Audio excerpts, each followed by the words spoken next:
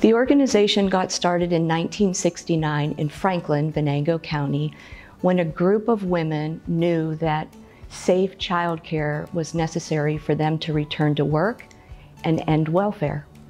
Donations are used for many things at CDC. Classrooms are stocked with materials for the children to learn.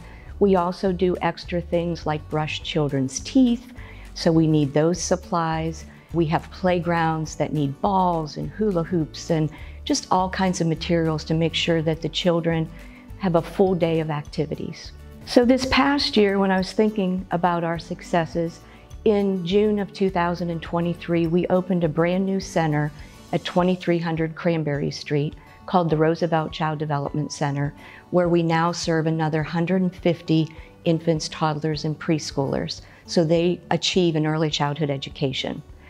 Last year in August, we started a partnership with the Mill Creek School District, where we are providing before and after school care in all 5 of their elementary schools. And just last week, all 5 of those centers were awarded a Star 4 rating by Pennsylvania Keystone Stars. It's the highest rating for quality in Pennsylvania for child care programs. So those are just a few that come to mind. Child Development Centers is committed to having children be prepared for kindergarten. The brain develops more in the first 5 years of life than it does any other time in a human being's lifetime. So we feel the sense of urgency because we have the children in these first 5 years that we need to do everything we can so that they can be reading when we send them off to kindergarten. We are an early childhood education organization. We provide early childhood to infants, toddlers, preschoolers, and then we provide school-age programs for elementary age kids. Families can enroll in Head Start and Pre-K Counts. Those programs are free. And we also provide early Head Start and tuition-based, so we serve all children regardless of their funding stream. So I mentioned the early childhood education, that's our core business, but we do other things at CDC that set us apart. For example, we have a full medical team.